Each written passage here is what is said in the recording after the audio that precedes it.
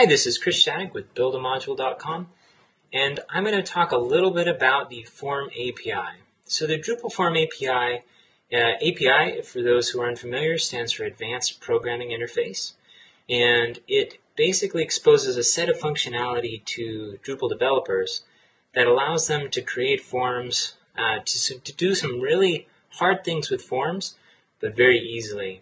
So if you've had any experience building forms just with straight PHP or HTML, you've probably found that it's easy to do.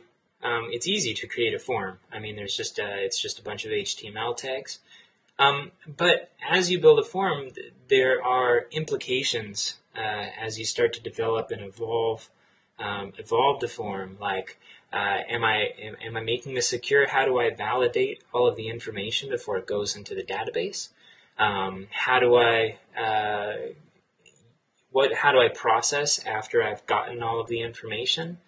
If there are other aspects of the site that need to plug into that form, how do I expose those? So Drupal has the Form API basically boils down a form into its basic elements, and all a form is an array of values that set the different inputs. So it looks a little foreign at first, especially if you're not familiar with arrays, because arrays are the way that the Form API works. But through the Form API, you get a lot. So the first thing it does is create a form from an array. So you just supply an array with just the base elements, and then you can then theme the form using a form theme function.